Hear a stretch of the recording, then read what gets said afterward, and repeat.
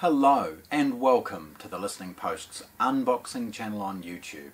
Today I'm unboxing NAD's C658 streaming Preamp. This feature-rich, quality-rich product is astonishing for the price.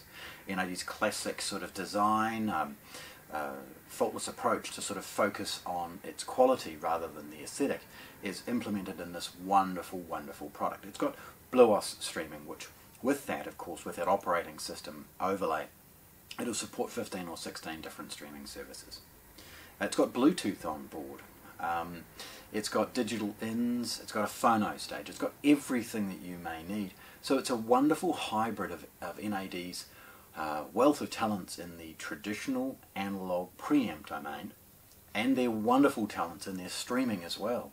So to see that hybrid done so beautifully for such a wonderful price is why I'm so proud to share this with you today.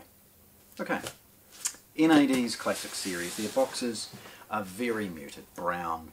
Okay, we've got a nice little splash of colour with their logo, but they have no real attention to detail as far as their packaging. It's functional, and that's good. On both ends we've got NAD model numbers and scannable information along with its barcode. On one side is a line drawing of the back of the amplifier, and it features some of the things we're going to discuss, and that's the modular design. This product, to keep it current or maybe allow for some features that you may have specifically, like an HDMI input, that module can be added. So if it's part of a stereo that's connected to a TV, it's very easy to add that and plug your TV in via audio return. There's an emulation of the scannable information and serial number on the other end, and then a line drawing of the basic front. It's here that it alludes to many of the other things that this is capable of, including high resolution audio, MQA, which is probably unique in its price and features, and Bluetooth X or HD or something like that. Bidirectional, by the way, so you can stream in high definition to it and out again to good quality headphones. It's on the top that really there's something we have to point out. Now, there's a couple of things. The easiest one is this. This is shipped factory sealed, so with it it doesn't actually have a New Zealand power cord. They're supplied separately typically. The big sticker over here though is the one we really need to take into account, and that's, please, the very first thing you need to do is be patient, set this up and do a network based update. It's critical.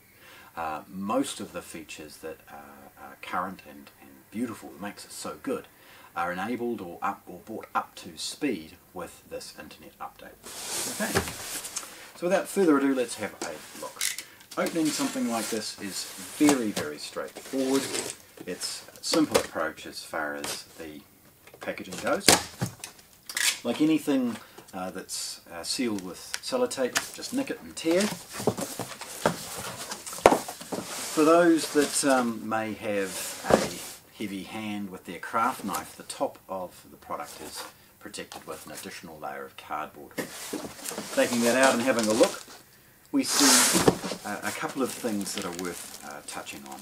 The first is a basic connection and setup guide, and an introduction to BluOS and other things like that in the first bit of printed information. The second part immediately talks about how to do an internet-based update, and that's critical for the operation of the product. Off to this side, we've got an accessory pack and a nice little sort of pull-out cardboard sleeve.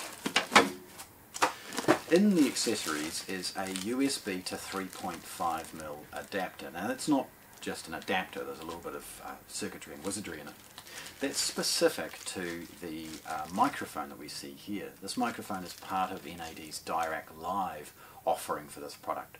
DAC gives the room correction capabilities and brings that to another level, and I'm pretty confident that's unique in anything of this price.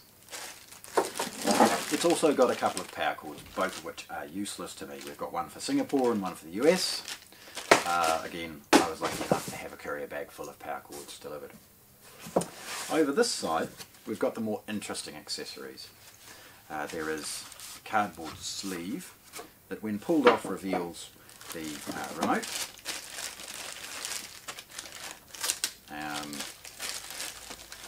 The remote control is basic, it's all it really needs to be, I'll be honest.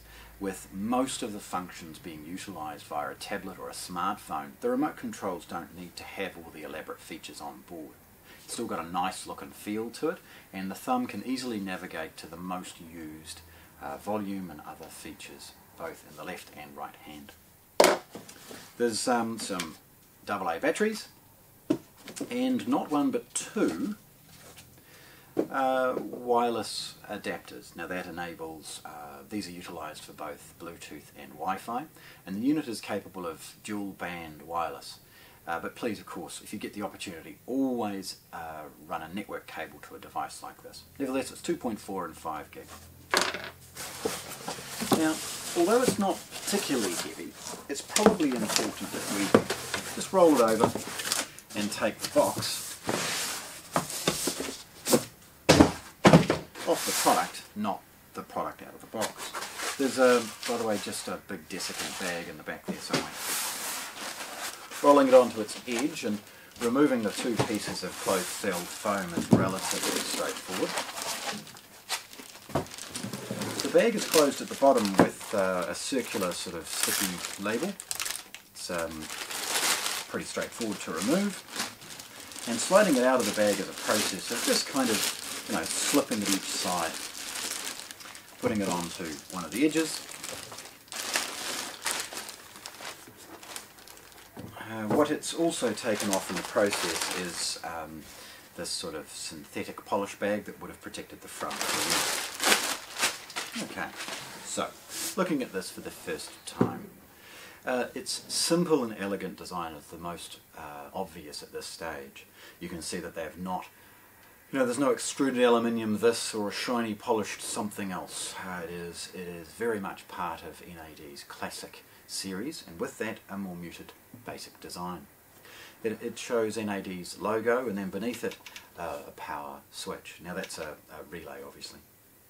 What we've got here is the ability to navigate through all manner of features within the preamp setup and other things like that, but also navigate through your music library and other things which is emulated on the remote and on the BlueSound app. You've got up, down, left, right, and then in the middle an enter. Beside that is a 6 1/4 headphone jack. Now this is actually a really well thought out headphone amp. Many products, I guess, have a headphone output as a bit of an afterthought, so it's nice to know that NAD has focused some attention on the quality of that. There is a large display. This is full colour, and it's protected by one of those little sort of sticky things. I love taking those off, it's great. The display is very easy to navigate. Again, colour. It alludes to all manner of things across that display. And please hang around for some photographs. I'll turn it on, light it up, and we can take a few photographs and so you can see what it looks like. Hidden in there is an IR sensor for the remote control, and beside that is the source left and right. Through the setup of this preamp you can deselect or turn off inputs that you're not going to use, making the left and right source very quick and snappy. If you're only using 3 or 4 inputs, then turn the rest off, and then you can very quickly snap between those inputs using the left and right. Finally, we've got NAD's volume control. This is a plastic volume knob, however it's got a good weight and feel to it. There's a nice little balance of resistance and flexibility there. In the middle we've got obviously BluOS streaming DAC and its model number, which is of course is the C658. So tilt it forward, you're going to see a couple of things. The first is a MDC logo, and again it alludes to what we will see at the back. Also ventilation. This preamp is wonderful in its operation, but with all of the processing on board for streaming services and the digital to analog converter, it's got a ESS Sabre 32-bit DAC on board, all of these things hugely well appointed. It runs warm, so it's good to see that they've considered that with the ventilation side of things. It's got a lovely fit and finish, by the way. The quality and build is excellent, and it sits well, firmly without any twist or rattle on a surface. It's relatively deep, and I'll be honest, it needs to be. To get the circuit topography balance right of a product like this and move the noisy things like power away from things that maybe affected it, it's good to see that they haven't tried to make a very compact product. They've utilised its space well to lay things out appropriately. Okay, looking at the back, this is where the magic happens. And although blanked off, these MDC modules are probably one of the most important. As everything evolves in our industry, it's wonderful to see that NAD have incorporated a series of modules that allow any number of different inputs and outputs to be added as you require them. There's an HDMI one, which is probably the most obvious, as people use SACD from a Blu-ray player as a high-end source and want to put it into a specialised DAC like this. Also, of course, could be utilised for the audio return channel from a TV. There's also balanced inputs that are available and other things, all part of NAD's lineup, and they're very well resourced, very well thought out additional modules that can be added. Looking at the sort of fixed inputs and outputs, the first is some service stuff. Now, ignore it. Should there ever be a problem or force a software update, this is actually where it's done. There's a rear USB. Now, that's utilised for any number of different things. The most obvious, of course, is the microphone input for the DAC Live, but it can also be utilised to provide something with 5-volt power, or perhaps even to charge a phone or something if required. Above the USB there are two optical inputs, both labelled optical 1 and 2. And above that, the first of the two wireless antennas. Very easy to fit, and of course being dual band, it's got the two. There's a LAN or network socket. Now that's again very important. Anybody who's streaming anything of credibility should be looking at hardwiring of these products. There are two coaxial inputs marked 1 and 2, and there's a dedicated phono preamp input, and above it a ground for the turntable. This is a moving magnet preamp. There's two line inputs, again just labelled line 1 and line 2, and if I understand the operation correctly, you can assign or relabel that to anything you might like. If you wanted to say CD player or streamer or some other thing, away you can go. Then it has the first of the outputs. Now this is a fully balanced circuit design, so it has a balanced output, both left and right. Beside it is a single pre-out, left and right, and beside that are two mono subwoofers.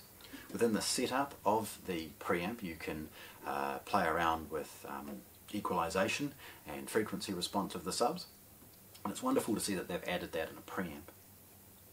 There's IR in and out, and there's a trigger in and out, of which probably the most useful is the trigger out, allowing this, when turned on, to also turn on power amplification and other things like that. There is a IEC power socket, a fuse and spare fuse beneath it, and above it a simple enough rocker switch. Okay, so there we have it. NAD's C658 stunning stereo streaming DAC preamp, unboxed here at the Listening Post in Christchurch, New Zealand. Thanks for watching. If you want to see more, subscribe to our channel.